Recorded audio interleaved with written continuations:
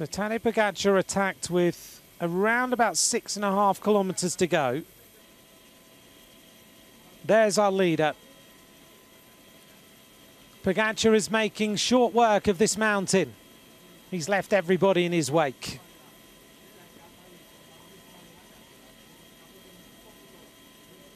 Look at the leg speed. Look at the metronomic effort of the way that he pedals this bike. Almeida doing what he always does, fighting his way back onto the group.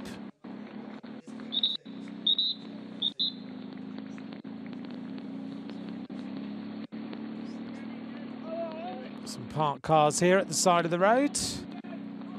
Tadej Pogacar is underneath the red kite. Nearly 5 hours of racing in the mountains today. I'm looking out the commentary box to just try and spot Pogacar. And he's not too far away. I can see the front cars. Pogacar leads by 1:08 from Landa and Vlasov. 1:14 to Almeida, Bernal, Martinez and Chris Harper. And further on down the mountain, Kiana Brooks and Harold Tejada.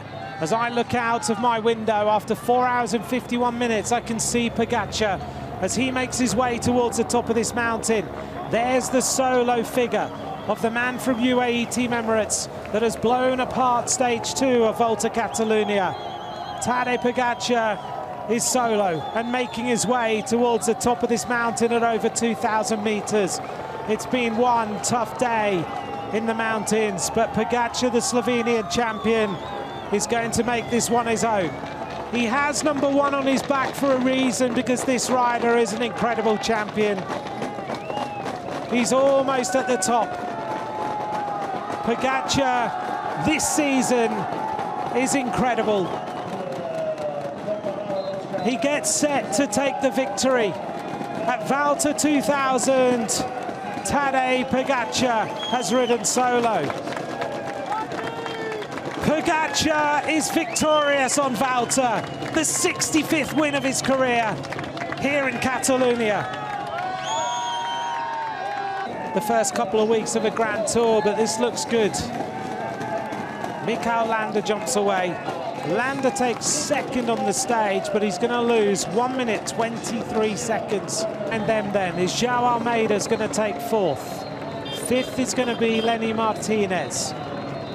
He's at 1:42. Harper. Then it's Egan Bernal. Enric Mas finishes 1:40. Pogacar has just exploded Volta Catalunya.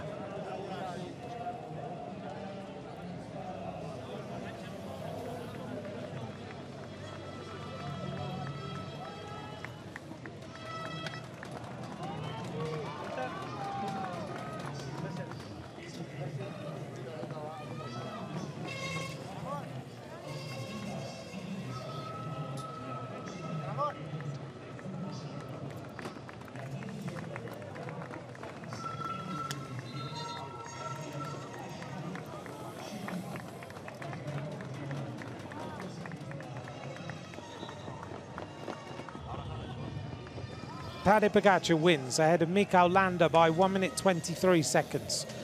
But the conditions have made it even harder. What's it been like?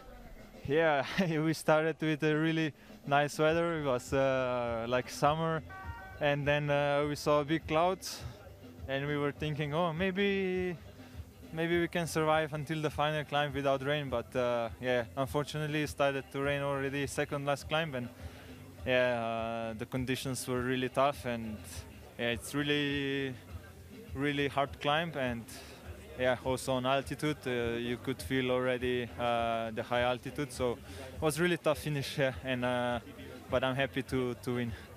If we forget about the weather, would have this been the script that you would have chosen for this stage? Because we saw you go right at the start with Novak, and then with 35 to go, you also tried to stretch on the downhill. Was that the story that you were expecting? No, at the start, yeah, that was a pretty fun moment with Oman. But yeah, then in the final, the downhill, I was really feeling comfortable on the downhill, and yeah, I just went my own pace and yeah, nothing special. Okay, thank you, Tadej. We'll see you during the week.